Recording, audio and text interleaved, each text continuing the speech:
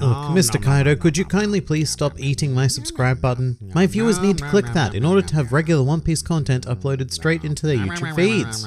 You're such a prick.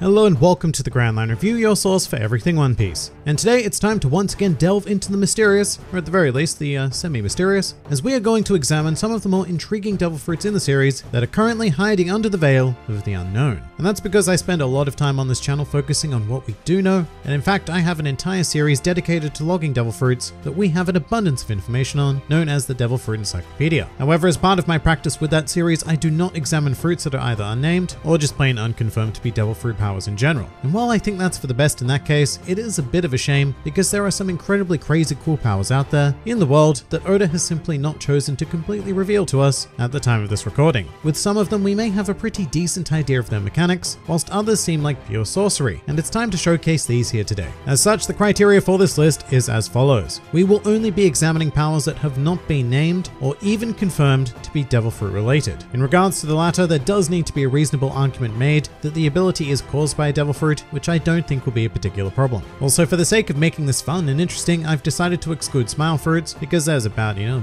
billion of them out there, and most of them are pretty unknown, but I think they're a bit of a waste of time when there are much cooler things that we could be looking into. And finally, all unknown powers on this list must be canon, because filler unknown powers should stay in the dark where they belong. But with that out of the way, let's begin. Welcome to the top 5 unknown devil fruits in One Piece. Number 5.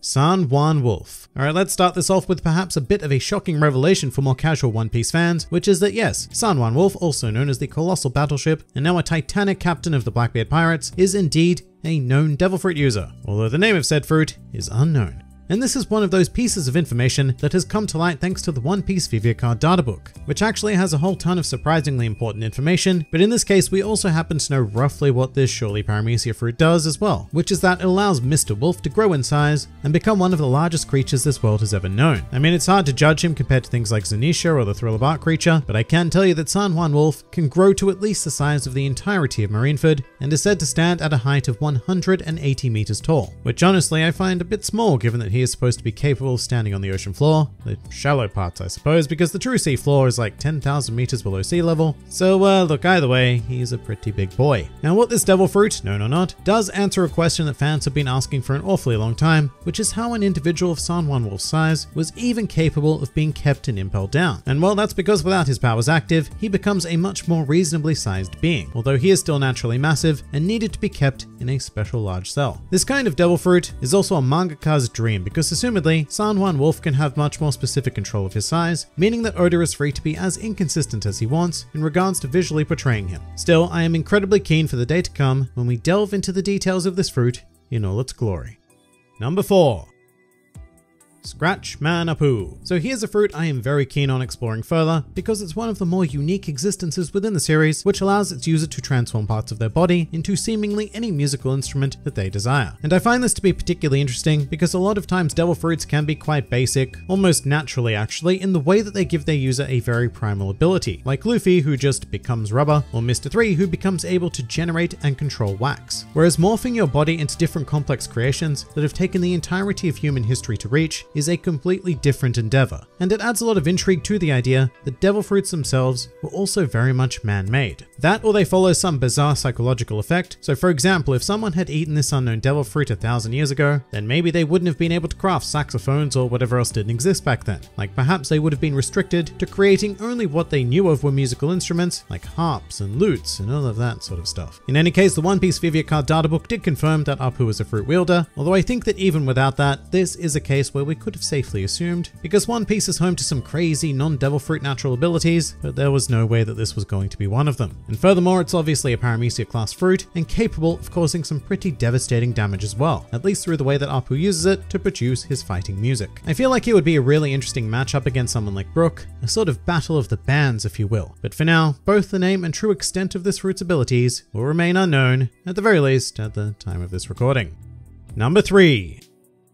Jewelry Bonnie. Keeping things within the worst generation for now, we move to Bonnie, who has long since been a source of mystery in regards to just about everything about her, and Bonnie's abilities are no exception. Within the series, she has demonstrated the incredible power of age manipulation, which she can apply to both other living beings as well as herself. And this unknown fruit just comes with questions. Oh, so many questions. For example, is the age manipulation permanent, or does it have a specific time limit? And if it does have a limit, does that correlate to how long Bonnie touched someone, or how much of a finite manipulation energy she used on them, or any number of other factors? And if the age manipulation is permanent, then could that effectively make Bonnie immortal, or at least perpetually youthful, should she choose to invoke it? Or does her true body keep aging as per usual, and eventually it will just succumb to old age, regardless of Bonnie's exterior state? And the same goes for her victims as well. Could someone she turned into a child end up dying much earlier than their physicality would suggest, or could an old man who looks 90 end up living another 80 years or so? Playing with time-related effects in any way, shape, or form just gets quite complex, and it presents Bonnie as a potentially profound character as a result, with roughly a gazillion theories on the internet placing her at all points in the One Piece timeline, such as being the progenitor of the Charlotte family, or even having lived during the Void Century. I personally rather doubt that either of those is the case, especially with the hints to her past being dropped during the Reverie arc. But the possibilities that this unknown fruit presents us with are numerous, and this is one that we really need explained, but for now, I suppose we can all just sit back and enjoy the mystery. Number 2. Karasu. Oh, this is a strange power, and I'll straight up say that to my knowledge, it has not been confirmed anywhere at the time of this recording that Karasu is actually a Devil Fruit user. This is just one of those instances where we have to apply what we think is common sense, because the dude can turn into an entire murder of crows, and surely that's just not happening outside of a Devil Fruit, at least I hope not. The reason why I've put Karasu so high up on this list though, is because this is the first fruit, if it is indeed a fruit, where I don't think that we can make a solid judgment on what class it is. Honestly, there are arguments for all three. There is the potential that it is a Logia type fruit, because in the series Karasu has demonstrated a Logia type effect by being able to completely morph his body into the element of, crows. And you know, maybe they're not crows. Maybe it's just some dark element that Karasu chooses to shape like crows in order to keep his thematic thing intact. Then again, if the crows are real, then maybe this fruit is a kind of bizarre Zoan type. Like instead of allowing its user to transform into a single animal, maybe it's another special subclassification that allows its user to become an entire group of creatures like this murder of crows that we've seen displayed. And that would also explain why Karasu seems to be able to communicate in crow form. But then again, it's also entirely possible that he is a Paramecia, because weird fruits that don't easily fit the Logia or Zoan class always end up being lumped into the Paramecia section. But even then, it's just such a strange Paramecia, because those fruits don't generally allow this sort of ridiculous bodily manipulation. So maybe a special Paramecia. But really, it does seem like a strange blend between a Logia and a Zoan, and I very much look forward to solving the mystery that is Karasu. But for now, there is still one more unknown devil fruit that I can't help but be curious about. Number 1. Kaido. So I'd like to start by pointing out that at the time of this recording, yes, Kaido's Devil Fruit is still a mystery. That mystery will likely be solved very soon, but I really can't bring myself not to talk about it. The commonly accepted thought is that Kaido has eaten a mythical Zoan fruit that allows him to transform into an Eastern dragon, which yes, is fine, and if it were any other character, then that would be the obvious answer. But this is the strongest quote-unquote creature in the world that we're talking about. And Oda has gone to great lengths in the series to make sure that Kaido has been identified as something other than human. And as ridiculous as this may seem, yes, that does call his Devil Fruit into question, because it's entirely possible that Dragon Kaido is the real Kaido, and his more humanoid form is the result of another Devil Fruit. Perhaps something like a mythical Devil Fruit like the Hito Hito no Mi model Ogre. And I'll say that that's definitely quite unlikely, and all of the evidence we have points to the dragon form being the Devil Fruit, but you can never predict the kind of crazy turns that One Piece will take. And even if we took the dragon form for granted, this insane fruit still has yet to be completely explained to us, although it looks like by far the most powerful mythical Zoan introduced into the series thus far. However, I should also say that a lot of it may just be because the user just so happens to be the strongest creature in the world. The fruit itself may not be that overpowered, actually I don't know, who am I trying to kid here? It is a mythical Zoan and it's going to be overpowered by default. But in any case, this unexplained Devil Fruit is always the first one I think of when the topic of unknown fruits comes up, and thus it shall top this list, at least for a very short while, until its sudden but inevitable revelation.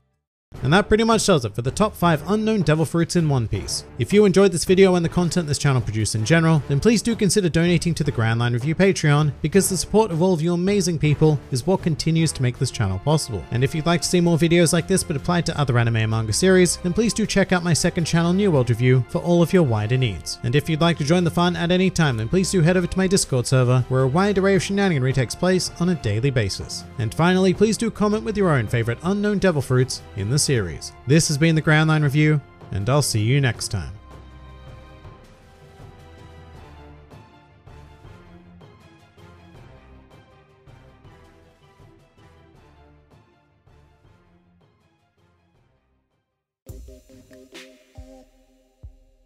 Which one would you rather be master of, Haki or Nen? Ooh, very fun question here. So for anyone on this channel who isn't aware of what Nen is, it's the primary power system used in the series Hunter x Hunter, another property that I love to death and feature heavily on my second channel, New World Review. And to be perfectly honest, I'd have to choose Nen, and it's an entirely technical reason why. Because the fact is that there really isn't anything Haki can do that Nen can't. In fact, almost all major applications of Haki are forms of Nen use, like Armament Haki is general enhancement, and Conqueror's Haki is easy to achieve just by learning the basic principle of Ren. Plus, Nen allows you to make all sorts of cool abilities, and honestly, I believe that it is the best power system in all of Shonen. So yes, I get that this is a One Piece channel, but in this particular case, I do have to choose Nen over Haki, simply because of phenomenal versatility.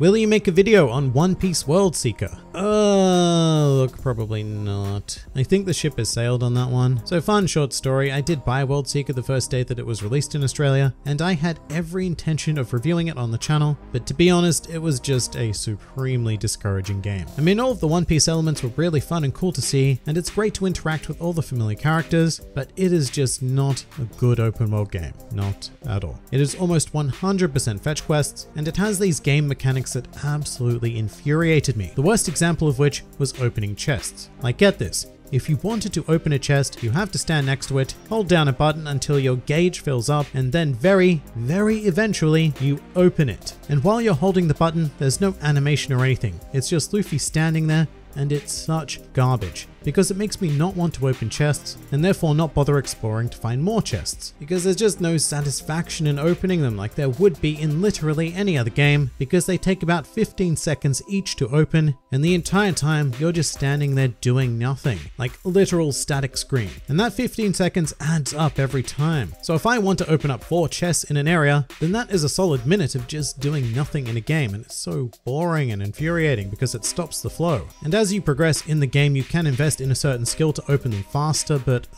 what a waste. I mean, why should I have to invest heavily in a skill just to make a game playable from a quality of life perspective? And that's just one example. Seriously, World Seeker is a joke. And I'm sorry if many of you out there love it. It's fun, but the fun comes from One Piece, not the actual gameplay. So in conclusion, I probably won't be doing a video on it.